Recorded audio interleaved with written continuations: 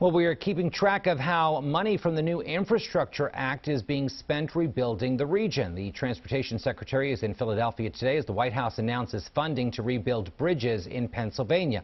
Eyewitness News reporter Howard Monroe joins us from the Art Museum now, where he just finished speaking with Pete Buttigieg. Good afternoon, Howard. Good afternoon to you, Jim. Yes, over the next 5 years, Pennsylvania will get $1.65 billion just to repair its bridges. Now, one of the bridges that is badly in need of repair is the MLK Bridge here. It's been closed to vehicular traffic since the pandemic and is deemed unsafe.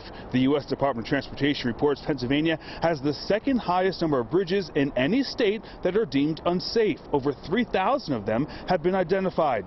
80 of them are in Philadelphia. Under a new funding formula that comes along with the $1 trillion bipartisan infrastructure bill, the federal government is paying for 100% of the cost of construction.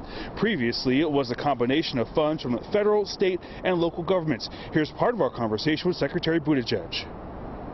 Administration after administration, president after president has tried to get infrastructure done.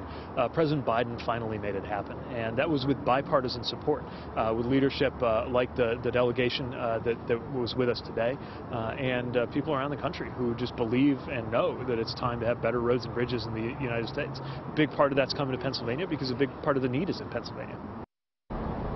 Now, these funds will begin to be distributed next week. Now, one of the folks who decided not to vote for this bill was Republican Senator Pat Toomey. He said at the time that this bill was too expensive and also too unpaid for. We'll have much more on the impact that this bill will have on Pennsylvania coming up when we see you at 4 o'clock. But for now, live at the Art Museum, Howard Monroe, CBS 3 Eyewitness News. Thank you, Howard.